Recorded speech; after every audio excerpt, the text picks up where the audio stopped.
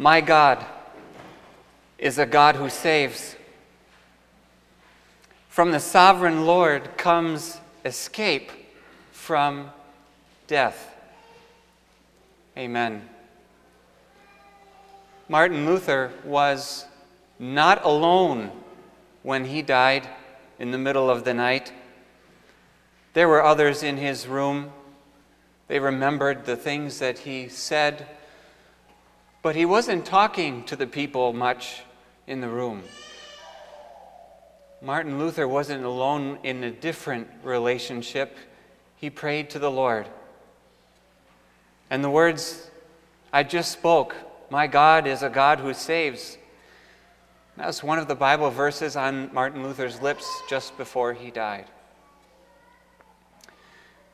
For dying Luther, he knew that death took him away from lots of different things, but there was one very important relationship that remained, and that was his relationship with his Lord. There's an aged king who is on his deathbed after many years of providing and protecting and taking care of his people. His son was at his bedside on his deathbed, and he said to him, I'm about to go the way of all the earth. So be strong and walk in the way of the Lord. King David counseled Solomon in his relationship with the Lord because King David, as he was dying, knew that there was one thing that remained: your relationship with the Lord. Do you remember the death of Stephen? After Jesus had risen and ascended, Stephen is giving witness to his faith before the Sanhedrin, all these religious leaders of the day, the Pharisees and teachers of the law and the Sadducees, and they rejected him. They cut off any relationship that was good with Stephen, picked up their stones, dragged him outside to stone him to death. But for dying Stephen, he knew that there was one relationship that remained. And he prayed, Lord Jesus, receive my spirit. I have been at the deathbed of loved ones in my life. And it's interesting how death takes away all the distractions. Suddenly it's just very clear what matters in life and what doesn't. What lasts in life and what doesn't. Life suddenly boils down to its clear purpose that this is our time of grace, this is my time to learn of God and His love, and this is my time to trust in Him before I die. And death separates you from so much. That's the terror of it. That's the trouble of it. It separates you from basically everything, but it cannot separate you from God. Today, Jesus teaches us of the resurrection. When you hear resurrection, think relationship. The Sadducees did not teach the resurrection, and this is Holy Week where we have this lesson. Jesus is about to be crucified, and then we know Easter Sunday afterwards, right? This is a busy time in the temple courts. Lots of people were gathered in the streets of Jerusalem for this Holy Week in anticipation of the Passover to come. And Jesus was really popular as he's teaching, so all of the religious leaders are taking their shots at Jesus, coming up with their best anti-popularity method they can have with Jesus. Pharisees, teachers of the law, and here the Sadducees, they have a joke they want to share in front of the people. They want to make the resurrection look absolutely ridiculous, but they'll do it in a respectable way. Teacher, what about this? Help us with it. If they want to laugh about it. So let's come up with something ridiculous. There's this law of Moses that if a brother dies who's married, if your brother died and he's married and childless, a brother in his family would marry his wife. So you'd keep the family name going. So Jesus, what if there were 7 brothers and the first one died childless, then the next one marries her and he dies there childless still, and the next one and the next one and the next one. So this is kind of funny. Whose husband is she going to be at the resurrection? Can you picture the comic in the cartoon in your newspaper coming out from the Sadducees? You've got 7 guys, 7 brothers, standing there with one bride before the pearly gates, and there's God scratching your head. Yeah, you got me here. I have no idea what to do with this family. Ha ha, really funny. And that's the way it goes with the teaching of the resurrection. There is no earthly proof, there is no evidence in our lives that when you die, something happens, that life continues. The afterlife is just kind of a blank page for people. They feel comfortable coming up with and writing and teaching whatever they want like a blank page. Put whatever you want there and it's just fine, because you can't prove to me otherwise. But like all things with our faith, and especially on this topic, the Word speaks. The Word, the truth. Jesus fills up that page, and it's my prayer that you and I would take His words today, frame them and hang them on the walls of our minds and our hearts, so that when we are on our deathbed, they will be there before my eyes, the words of my Jesus, the promise of my Savior when it comes to the resurrection. And these are His words. The people of this age marry and are given in marriage. In this life, people of this world, this is how it goes. You get married, you have kids, you die, they get married, they have kids, they die, generation to generation, boom, boom, boom. That's the way it works in this world. But the next life is different, and Jesus can talk about this as only Jesus can do. The next life will be different. Those who are considered worthy of taking part in the age to come and in the resurrection from the dead will neither marry nor be given in marriage. And they can no longer die. They'll be like the angels. Angels are not married. We're all in the family of God. And angels do not die. They are God's children, Jesus says, since they are children of the resurrection. Does it strike you as it strikes me that when Jesus teaches us about the resurrection, and when He teaches the Sadducees about the resurrection, He doesn't talk about the rising of all souls, believers and unbelievers, to immortality. He doesn't just teach, oh, the soul is immortal, and that's true for believers and unbelievers. He talks about the resurrection, not a resurrection. True life, what it means to really be alive, to be resurrected in the fullest sense, is to have life with God forever, a relationship with God forever. When you hear resurrection, think relationship. So what is hell? The soul still exists in hell.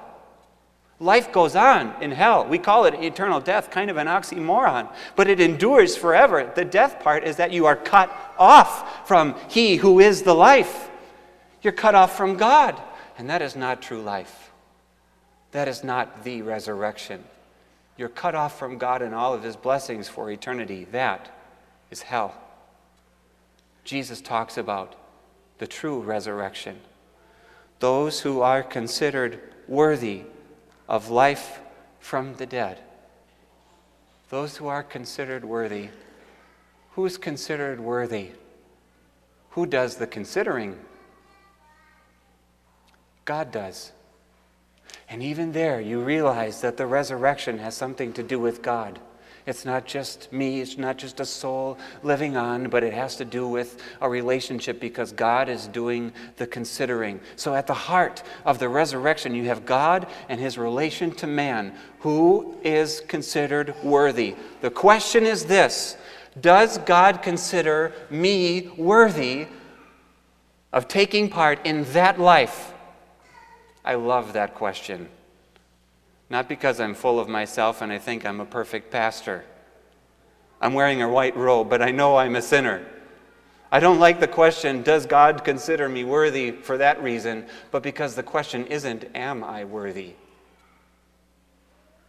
Am I worthy?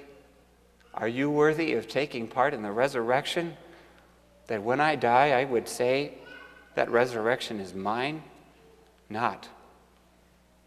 You and I are born in sin, and every hour we add to our lives further evidence of that fact. We must confess we're just like that prodigal son who comes back to his father and says, I am not worthy to be called your child. Not worthy. But what's the question here? Does God consider you worthy? I'd have to look in the Bible for that. What does God tell me? He does. Through Jesus. That God has made room in his house for other children besides his one and only Son. And he did it through that Son. God has made room in his house for adopted children of God by sending Jesus as the Son with whom he was well pleased in my place to take upon himself all of the sin and guilt that I earned in my unworthiness before him. And it's all gone as he pays the punishment on my behalf and says, you are worthy. You are saints of God.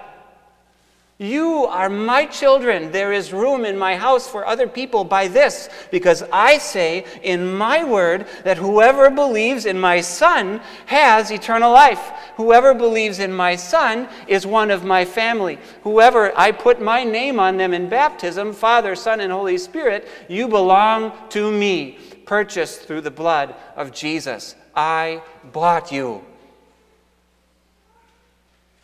Does God consider me worthy? Oh, yes, he does. Am I worthy? Oh, no, I'm not. But he considers me worthy for Jesus' sake. I am a child of God, and therefore a child of the resurrection. I'm a child of the 80s, too. Generation X, I guess, the tail end of it. We use those expressions, don't we? People say, I'm a child of the fill-in-the-blank era. Or I'm a child of this, or a child. We have that in our English language. Jesus says we're children of the resurrection. So just as I can say, I'm a child of the 80s, I was born in the 80s, I lived in the 80s, so I have a connection. I have a relation to life in the 1980s. So we can say, with the confidence of faith, I have a connection. I am related. I have a relationship with the resurrection. That at my day, when everything is falling apart and all of things of life are being stripped away from me, there's something that's still connected to me because I'm a child of the resurrection. It's still a part of my life.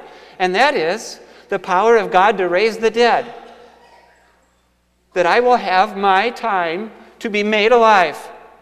That the Lord Jesus will transform my lowly body to be like his glorious body. I have a share in that. I have a part in that. You take this truth today to your deathbed, to comfort yourself as children of God, that you are also children of the resurrection and will share in the new heavens and the new earth that Jesus promises for you today.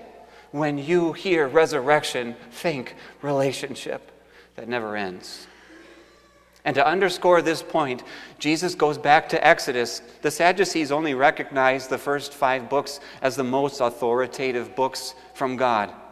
So he goes straight to the heart of their own literature and says, even Moses shows this, that the dead rise.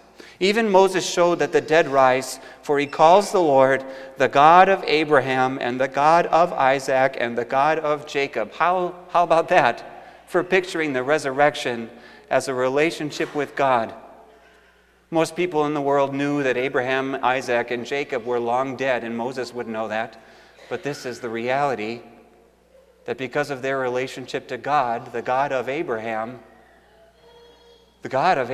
was talking to Moses and could also look Abraham and Isaac and Jacob in their risen eyes at the same time.